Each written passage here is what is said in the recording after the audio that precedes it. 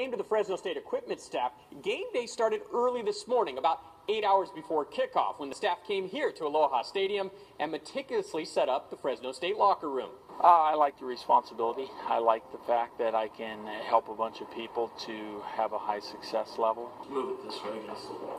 On the road, Fresno State head equipment manager Mark Younger oversees a crew of 5 student managers who turn an empty locker room into a home away from home.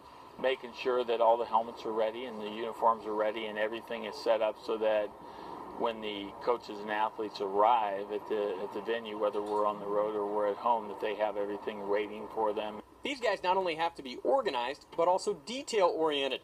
The helmets with shields, for example, are unscrewed and individually cleaned. And there's no deflate gate here, as the game balls are all inflated to exactly 13 psi. As an equipment manager, you're really the guy that doesn't get looked at until something goes wrong.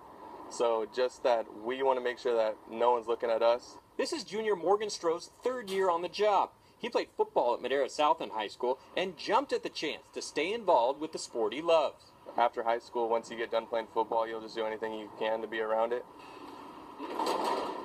When all is said and done, it'll be about an 18-hour day for Younger, Stroh, and the other student managers.